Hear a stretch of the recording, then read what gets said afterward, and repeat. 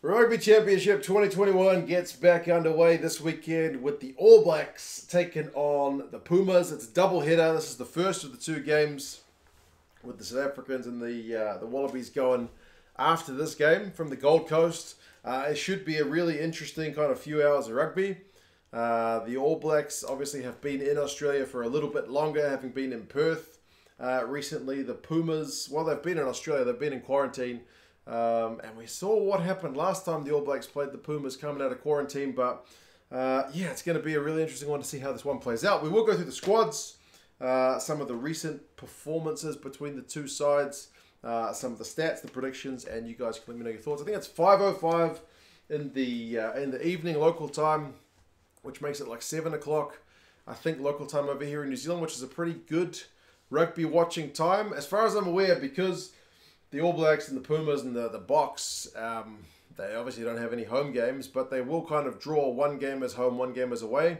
So I think this is New Zealand's home game from memory, hence the kind of New Zealand friendly kickoff time. But from my memory, looking at the kickoffs, all the kickoffs New Zealand time seem to be pretty decent. Not so sure about Argentina, but anyway, recent times, it's generally been pretty lopsided with the All Blacks getting wins, but there is one blip in there, and that was last year, man, 25-15, when the Pumas got that famous victory over the All Blacks again, coming out of quarantine.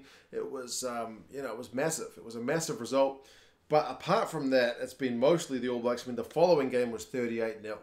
So the All Blacks have tended to have the wood over the Pumas. The average score over the last 5 games is 31-16. So generally, the All Blacks by at least a few tries. But we'll see if it's a little bit closer than that. So far, the standings, the Pumas are none from 2. They've been in South Africa. They weren't able to get the job done.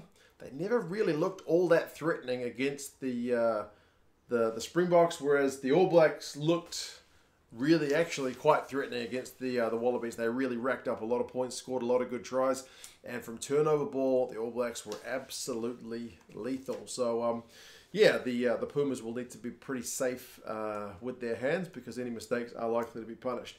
For the All Blacks, they've had to make a few changes.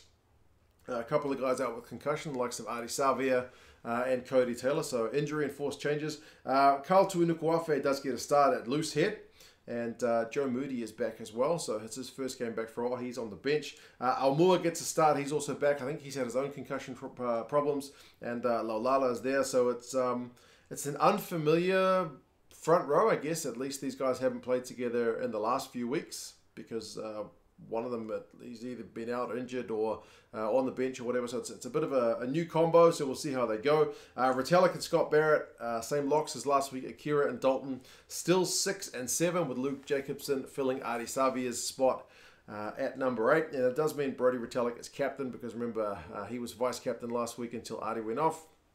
And then he steps in. So this week, it's Beauden Barrett who is the vice captain in case anything happens to Brodie. But fingers crossed he stays fit. I mean, Akira and Dalton have been a good combo. I talked them up last time. They're a really kind of good cop, bad cop combo. One does the tackling and the turnovers, and one does the big old runs, the defenders beating and offloads and stuff. So they're a really good duo. I'm really liking those guys, and they both play for the Blues. So happy days. TJ Perenara gets a start. He was on the bench last time. He's with Beauden Barrett. So that's those guys have played loads of games together, not in recent times, but yeah, don't expect them to have any issues. And I will be keen to see if they just seem to click a little bit better because they, as I said, have just played so many games together, which is invaluable. Havili and ALB is the same midfield as last week, so it's good to get those guys some more minutes together because they don't play with each other at club level. George Bridge gets a start. He's on the left wing, so it means Rieko Ioane has to drop down to the bench. And Rico's been good, but if you're going to take George, you need to give him some minutes. So they are doing that this week. Sevu Reece comes back into the squad. He's on the right wing. And Jordie Barrett is back there at 15 after being cleared of any wrongdoing. Not that that's caused an uproar, but he is there at 15, keeping his balance this week, hopefully. Taukei'aho, Moody, and Lomax is the front row replacements. So Moody, as I mentioned, being back, and Lomax, first time he's got some minutes for a while. Vaa'I is still there on the bench. Ethan Blackadder is still there. Brad Weber drops to the bench. D-Mac is still on the bench. And Rieko, as I mentioned, drops to the bench. And there's a few guys kind of rotated out. Will Jordan's rotated out. Ta'avao, Bauer, all these guys just being rotated. I guess they need to spread the minutes around and, gets a relatively short turnaround with the one less day. But yeah, we'll see how things go. For the Pumas, they have made a few changes. Higena, Montoya, and Medrano are the front row. And it's usually been Tetas, Chaparro, and Cordella recently. Like, most games, those guys seem to start. But neither of them's in the 23, which I found interesting. If anyone's got any insights into why those guys aren't there, do let me know. It's not always easy to find the updates for the Spanish guys in the English media anyway. But Montoya's captain, and he's been phenomenal. Turnovers and tackles and whatnot, he is your man. And if you missed Augustine Crevi, man, Montoya is your guy.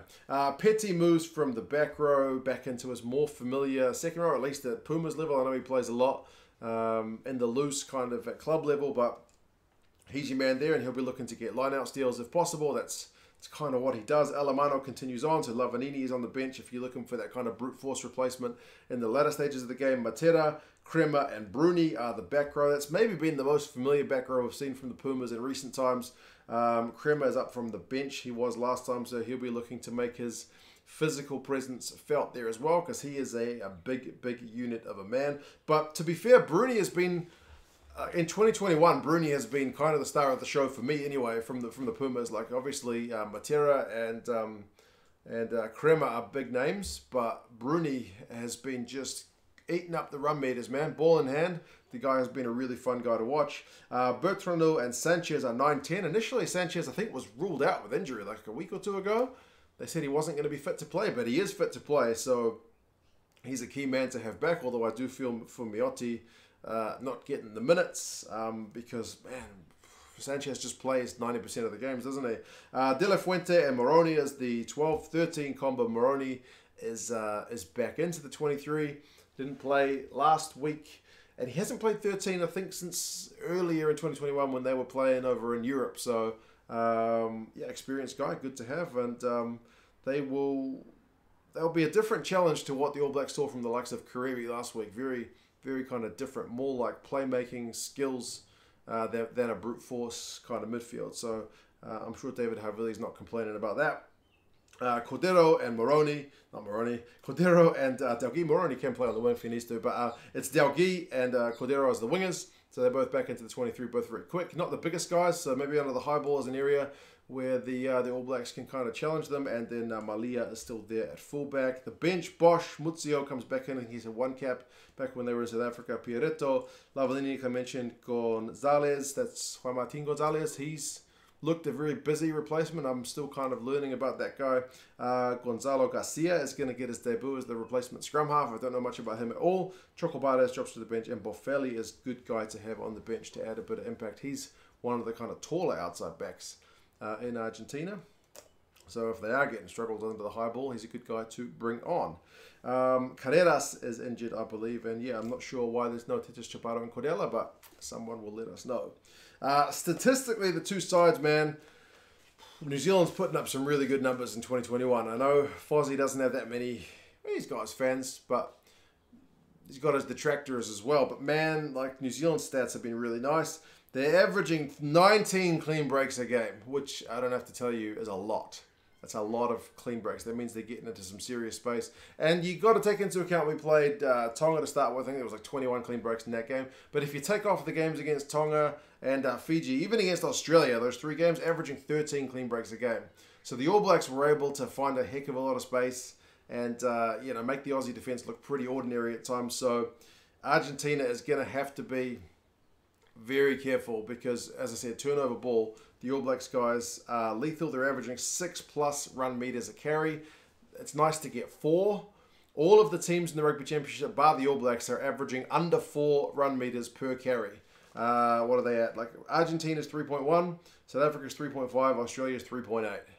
The All Blacks are at 6, which just shows you how effective the carrying is. It also shows you get intercepts. Intercepts you clean up with the run meters in one go. But yeah, man, that's very, very good numbers from the All Blacks. Ball in hand have just been absolutely lethal. But you don't want it really, this game, to come down to goal kicks because the All Blacks' goal kicking percentages have been pretty poor, in like the 60%. So yeah, pretty average stuff. But to be fair, Argentina haven't been that much better in 2021. A couple of good games, but a few games with some pretty inaccurate goal kicking.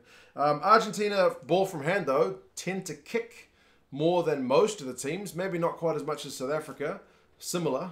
But yeah, they're going to have to be spot on because, again, the All Blacks from kick return can definitely hurt you. But we saw that when they played in the game where they won last year. The Argentinians kicked tactically really well. So they're going to have to do that, especially if you're only getting 3.1 run meters a carry. You're probably not going to be able to go length of the field busting that up with carry after carry. Eventually the All Blacks are going to turn you over.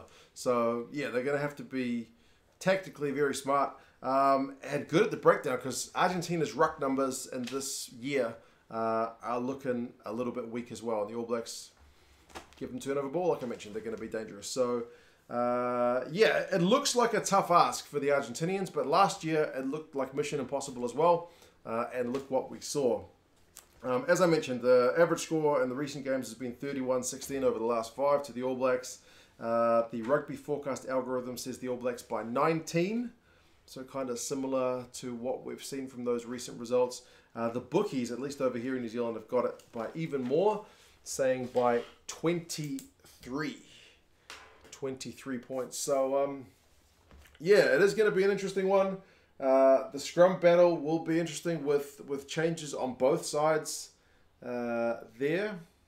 Lineouts, I think both sides numbers have been pretty steady, but yeah, on paper anyway, the All Blacks should be getting this one done relatively comfortably, but right off the Pumas at your peril. But anyway, you guys let me know your thoughts. How do you think this one's going to play out? Do you think the Pumas can give us another shock like last year, or do you think the All Blacks, who have been looking remarkably good, are just going to keep that run going?